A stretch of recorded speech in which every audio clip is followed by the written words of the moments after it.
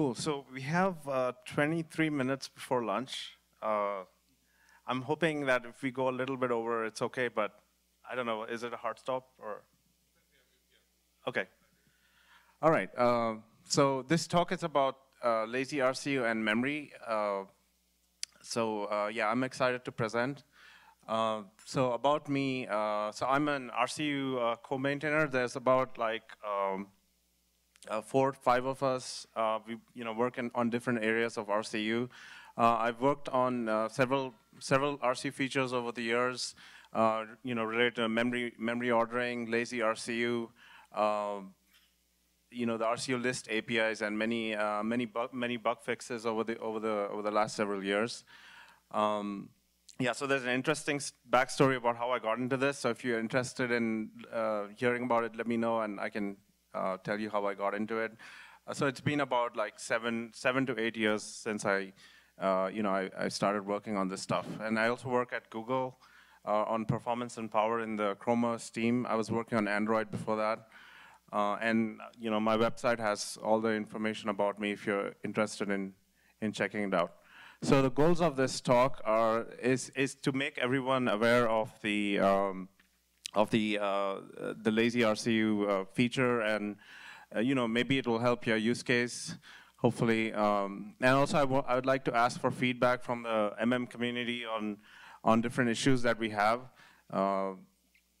And yeah, we can make it interactive, but yeah, because we're already short of time, let's keep like the unimportant questions in the end. So we'll start with the background of lazy RCU. So the observation that I had like about 2 years ago is when a system is mostly idle, most RCU callbacks don't need to run like right away. They can be delayed for seconds or as long as needed. Yeah, what I observed was that some callbacks they tend to trickle, and there's like every few few tens or hundreds of milliseconds you have callbacks that are constantly trickling for lightweight when there's lightweight activity, and this tends to disturb the idle CPUs that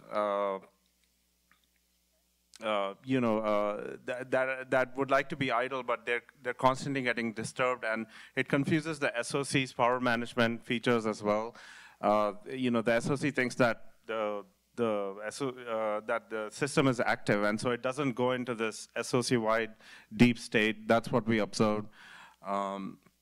And this behavior is independent of memory. So even if you have tons of memory on the system, it will still it'll still happen. So we're kind of doing work when we don't need to, and that was the kind of the point about like how do we make this a little more lazy. And some examples of workloads are like we noticed Android logging, Chrome OS video playback. These are like lightweight activities that we're doing a lot of RCU. In the video playback case, they have these graphics buffers that use the open and close syscall, and that triggers RCU as well. So, and so I wrote this tool just to kind of see what's going on in the system from an RCU standpoint. It's based on BPF and refreshes every 5 seconds and shows callbacks that are queued and executed. And this is sort of how I got an idea about, okay, how bad is this, and are we doing work that we maybe don't need to? So how does this work? So the main idea is we need to avoid going to RCU. So I came up with different revisions of making this work, and every time I came up with a different version, it kept breaking some corner case. So finally, I settled with an approach where I discovered that that RCU already has this per CPU list called the bypass list. And so let's talk about what the bypass list was already used for.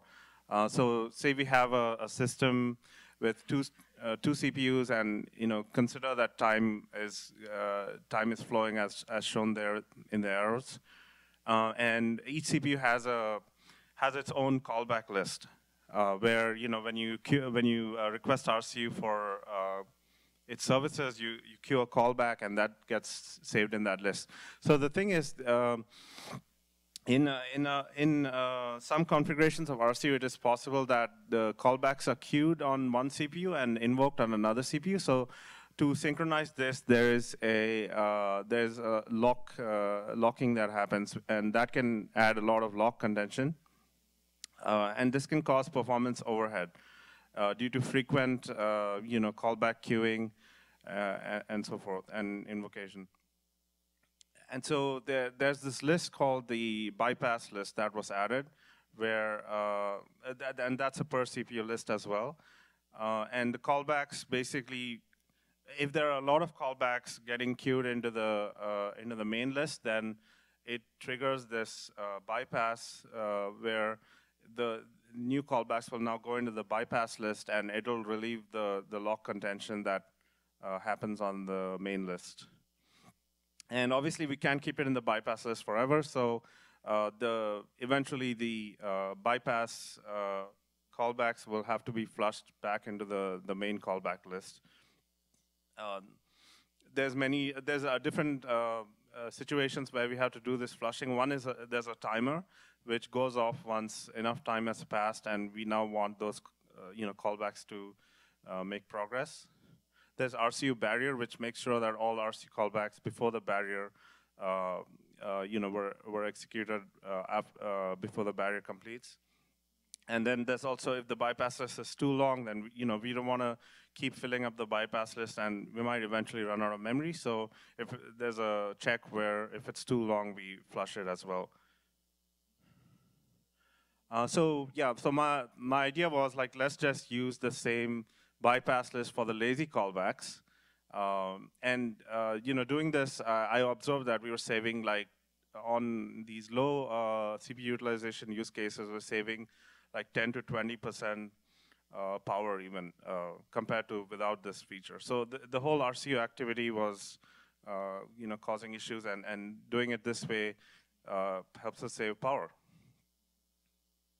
The changes from the bypass mechanism were the timer now goes off only after 10 seconds if the callbacks are lazy, and we could reuse all the other code in the bypass mechanism to do this stuff.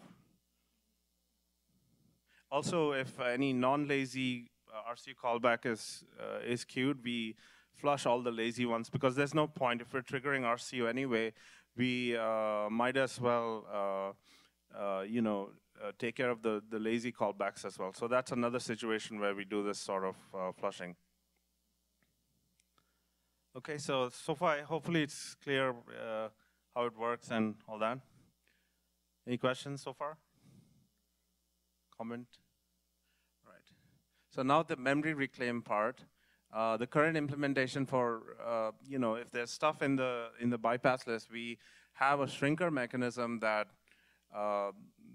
is used to see if the system is, requires memory back. And if that's the case, we flush all the lazy callbacks. And this is what the shrinker implementation looks like. The count function goes through all the CPUs and adds the number of lazy callbacks on each CPU, and then we return the count. And the scan function looks like that. The main thing here is, we're told how many objects, we are required to be freed, and we use that to we go over each CPU list, and as soon as we run out of callbacks to move forward, we break out of the loop. So it's pretty simple. And this mechanism is terrible, like for detecting memory pressure. There's many issues with it, and this is where I want your guys' input. So first of all, RCU doesn't really know how much memory per is stored in per object. All we're doing is we're dealing with functions, like we have to run a function after a grace period. And also in the traditional sense, an object is, with these shrinker mechanisms, and correct me if I'm wrong, but they typically do this caching of objects for performance reasons because they might need the object later. So when the shrinker gets called, they can just, okay, we can't cache them anymore. But with RCU, it's more like garbage collection. So, and the other thing is, we are going through each CPU and flushing all the lazy callbacks. So we may oftentimes scan more, free more objects or move more callbacks forward than requested. And the scan doesn't really free memory immediately. It triggers grace period. So if a grace period takes very long, then we're kind of lying to the system that we return these objects when the grace period hasn't even completed. So the shrinker is a terrible mechanism. We're mainly using it for detecting memory pressure, and there's no better way that we found of doing that. And the whole shrinker batches mechanism actually can make more RCU work, do more work. And again, correct me if I'm wrong, but the shrinker mechanism, the batches in the shrinker is because the shrinker wants to do a certain amount of work in batches. And that the idea there is that instead of doing a lot of work at once, we can split it in batches and do it a little at a time. But actually, that for RCU, that might mean more work because for every batch, we might trigger a new grace period. So it's not ideal. So what can we do that is better than the shrinker? Is VM pressure a better signal? Can we use that? Because this is an old topic that I think came up many conferences.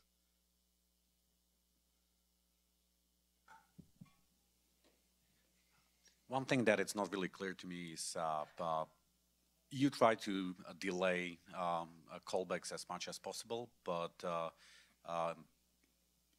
that means that it might be a lot of memory sitting in callbacks just to be freed, right? And you don't want to system go and struggle based on that. So I don't think that shrinker is something that will help you all that much because we proactively reclaim for reasons that are not even remotely close to be out of memory. So maybe something that would help is just to hook into the page allocator path where we start struggling. So for example, we have several stages of hot and slow paths. And for example, we have that should reclaim retry thing that checks how much hard we should try really, because that might be an atomic allocation that.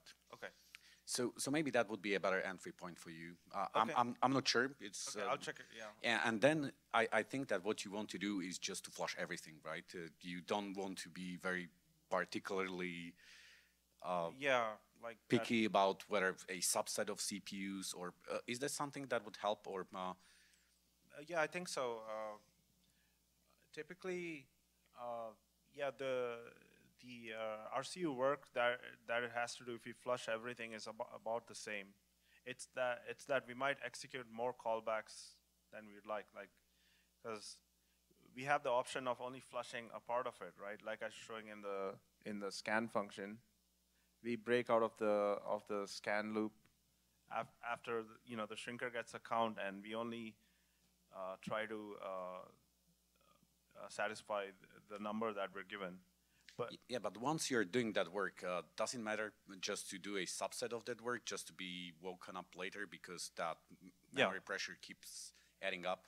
Also, does it help to distinguish between KSWB and direct reclaim? Because KSWB is node local, so maybe you don't want to free or call callbacks that are distant to that NUMA node. That's not really clear to me. Yeah, we don't do any NUMA considerations at all. So callbacks that are queued on that per CPU list are not necessarily freeing up memory for that particular node. Yeah, correct. Or that CPU. Okay, so then doing anything really per CPU specific might be completely misleading for the memory reclaim process. Okay, so maybe it's just try to flush everything because once there is a need for memory, then just. Okay, I'll look into that. Thank you. Joel? The other option is the other option is to just we were thinking like if the system is struggling like all the time, we just have some heuristic that turns this off completely. That's another option. So we don't do lazy at all if things are really bad. Some kind of exponential back off heuristic type of thing. Yeah, just keep in mind that there are workloads that are reclaiming all the time. Like you have a page cache IO stream kind of workload that it's just putting memory in and just to reclaim it from the tail because that memory will not be used again. And that can just make the reclaim happening all the time. Also, there are people doing proactive reclaim. Okay, I see. Yeah. So All right. Okay, I'll look into that. That'll be fun. Joe, yeah, one go question. ahead. So you are flashing the RCU callbacks because you suspect that some of them are like RCU free RCUs or something like this, which basically keeps the memory. Yeah, they might be pinning. They might be having memory that we need to give back to the system. Right. So maybe maybe somehow annotate those RCU callbacks which are actually going to free memory. We have no idea who people But use. you have API, right? Free RCU, for example, is an API where usually it frees the memory. Free RCU. Yeah, I'll be talking about that. But the regular RCU, people use the regular call RCU API to free memory as well. It might maybe provide some and I'm told some interface to tell them that this RCU actually is going to free memory. So, but I mean, don't all RCU, or 99% of RCU callbacks end up freeing memory? No, there's some of them do wake ups, and people use it for all kinds of use cases. Yeah, they use it in locking as well, where they try to switch from slow path to fast path. There's all kinds of crazy, like you're right, most of the use cases are for freeing memory. And that's why this makes sense. Like, so we had to find out those few use cases that don't free memory and use a new API for those, and everybody else becomes lazy. So that turned out to be much better than converting everyone. So yeah, and then other ideas, like if we can somehow get feedback from the memory subsystem that, executing callbacks did something to memory, maybe we can use such a signal in some way, although that's probably very difficult to implement.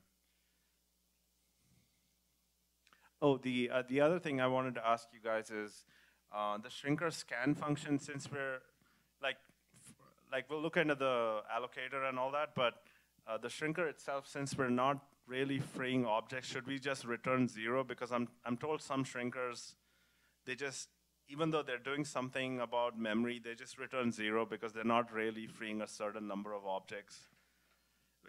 Will that make the shrinker mechanism behave better in some way? No? So we just, okay. So it looks like we should just get rid of the shrinker completely and do something better. Okay. All right, so the last part is K-free RCU. So K-free RCU is similar to RCU lazy, but it's for pointers. So with K-free RCU, we know for sure that we're freeing memory because the API gets a pointer. This API can be used for both slab allocated objects as well as vmalloc objects. And we also have support now for calling this API. We had to rename it to something else so that people wouldn't shoot themselves in the foot. But there's an option where your object doesn't even need an RCU head anymore, and we'll take care of allocating memory to do tracking and stuff like that. This is very useful for objects that are really small, like where you don't want to waste space for the RCU head. You can just call this API, but it's important to keep in mind that it may sleep. So this whole K-free RCU mechanism, I worked on the initial patch, I think 3 years ago or something, and then Vlad Dresky took over, and he did a great job. He built it and improved it and all this stuff. So thank you, Vlad. And how does this work? So basically, we have this is a simplified diagram. We have a free list and a busy list. And in the free list is basically a list of pages. And every time you call kfree RCU, we put we take the pointer of the object and we put it in the page.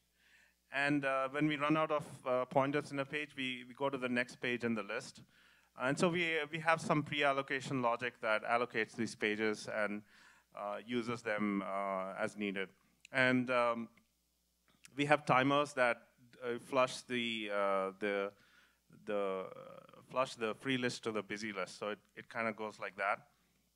And then we wait for a grace period. So after we wait for a grace period, we call kfree bulk. So that's the big advantage of this, is like we can pass the page of pointers to kfree bulk to free objects.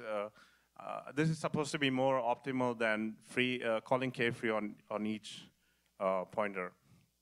So that's basically how it works. The advantages of this is we have like nice cache locality. Like we don't need to go over like a chain of objects. Because linked lists have terrible cache locality. So we can avoid that because we're dealing with like a page of pointers. We can use the kfree bulk APIs, as I said. And the disadvantages of this scheme are kfree RCU might sleep is not that great. Why?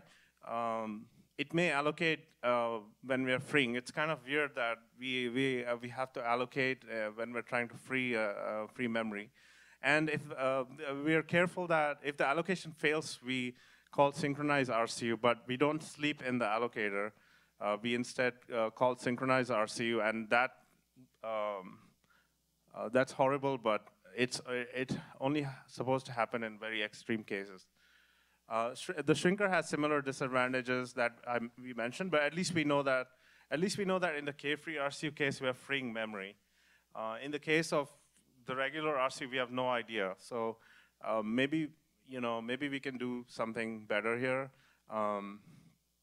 So I was actually doing research and thinking like it would be great if this, at least for slab objects, if we could integrate RCU into the slab itself. And I was living in a fantasy world for a few days when I was researching this.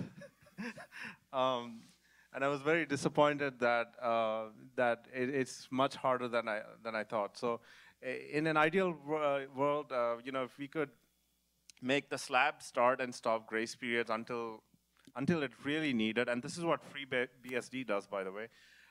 It has integrated RCU into their version of RCU into their version of slab. And the nice thing about this is maybe when the slab decides that it needs to do something about RCU freed objects, a grace period might have already passed. So it doesn't even need to go to RCU. Like we have mechanisms now in RCU where there's APIs where you can query RCU about, okay, has a grace period passed between point A and B? But yeah, so I was looking into Slub, and I was pretty disappointed that Slub actually uses free lists, explicit free lists, where they modify the object with a pointer in the beginning that points to the next free object. And how on earth can we like, if we RCU free an object and then we modify it and there's a reader that is accessing it, there's no way we can make that work. So any big ideas on? But even if that wasn't the case, we wouldn't be able to just put the objects into the free list, because then somebody might allocate them before the grace period passes. So Yeah, we would so have if we to could still somehow manage that. That's true, but if we could, so the idea was like if there was some way that slab, whatever was doing or had some metadata on every object, then we could store some information there saying that this object is not ready yet. But unfortunately, it looks like hard to do with. We can't touch the object, right? Until. Yeah, So the slab actually doesn't have this problem because with slab you have an array that points to the free objects. Yeah, but if you would put that into the array, again, somebody might allocate it right away. Unless, yeah, but the array could have some metadata. Yeah, you could have some metadata, so. And I think for the flag slab RCU type safe caches, we actually do add some extra header for this, if I remember correctly. But these are caches created in advance with this flag, and if we would start to do it in all the kmalloc caches, suddenly they wouldn't be so nicely aligned. Right. Yeah, and I'm responsible for making this alignment actually a documented property, and so if we edit this header, it would bloat the usage because of the alignment. But and we don't want to do this for objects that are not RCU free. So it should be, I mean, we shouldn't affect use cases that don't need this, right? That's the other hard part. Yeah, but there might be another reasons why we might consider adding the arrays to slab that I will present later today. So maybe this would be another use case also. Oh, wow, okay, wonderful. But then if you have an array, the nice thing about this architecture of slab is you can have any number of objects, right? Like there's no limit. I mean, you have the page as a limit, but with slab, if I understand, because it's an array, you might run out of slots. And then you have to flush it. Yeah. Okay. Cool. Yeah, let's talk more about that. Yeah, if we could pull this off, we don't need a separate shrinker. The slab will decide its shrinking, but as Mikkel was saying, maybe we can just add support in the memory subsystem for doing that. Yeah, there's no need. These are all the advantages I already mentioned of K-free RCU. But, oh, I'm sorry. This is the advantage of the slab integration. If we were to do that, like we don't need a separate, there's a lot of code in K-free RCU. We don't need to have, the pages and filling them with pointers and all that. If you could just tell slab, hey, this is a free request, but by the way, this is an RCU free request, then that would get rid of all this code that we have on the top of the slab stuff. And might be faster because maybe the slab can just drop the whole page or something if it was, full of stuff that was RCU free. I don't know. There would also be probably no need of an RCU head because we're telling the slab that this is the object we need RCU freed, and the slab will take care of freeing it. Whereas right now with the K-free RCU code, we have an RCU head in every object. Disadvantage is it increases the slab complexity. It does not apply to freeing vmalloc objects because in the K-free RCU code, it's actually called KV-free RCU. There's macros that define the same API more than once. And so this mechanism can also free vmalloc objects. So, oh yeah, you mean, okay, thank you. Yeah, maybe other disadvantages, I don't know, but cool. So yeah, thanks a lot. Yeah, the lazy RCU feature, I'm hoping that it will be useful for other people. Like there's people on the cloud side and data centers and stuff who are also interested in saving power. So maybe, so this is available in 6.2 kernel onwards. So yeah, maybe it can help others as well. So just a question, do I need to invoke RCU some special way to use the lazy, or what's the API? No, so yeah, last LPC, we got this very good feedback from Thomas Kleichner saying don't introduce new APIs and confuse kernel developers. So we made this completely in the existing call RCU mechanism. So the laziness kicks in automatically without any, but we had to add a new API for all these people who are not freeing memory and wanted their callbacks to run like really quickly. So that's called call RCU hurry. I didn't choose that name. I was thinking it was expedited, but it's something else. Okay. Yeah. Yeah, go ahead. So, could you go back to the memory reclaim page, please? I got a request from some GPU folks, and they find the current slab shrinker API insufficient. What they want is they want VM scan to export two generation numbers. One is the youngest generation number, the other is the oldest one. And you're not on the page. So which page exactly? Memory claim. So basically, they want to memory reclaim. Memory reclaim. That's this. Yeah, I'm sorry. I have no. Yeah, maybe we can. So yeah, basically, what they want to do is I think they have a similar problem. Basically, they can't compare GPU memory objects with the host, memory in terms of hotness and coldness. And what they want to do is they want to put the recent GPU memory into the youngest generation. And when the host starts reclaiming, then the host will notify this GPU driver that, oh, okay, I'm reclaiming this generation, right? Anything older than this generation should be gone, removed. Okay. So this way, they wouldn't over-reclaim. Also, they can sort their internal objects using the VM scan generation numbers.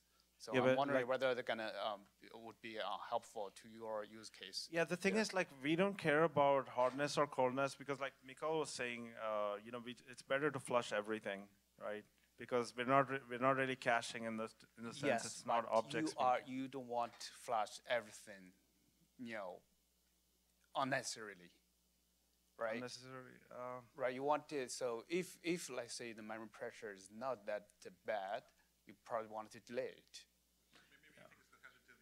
Yeah. Right. Okay. Thank you, everyone. All right.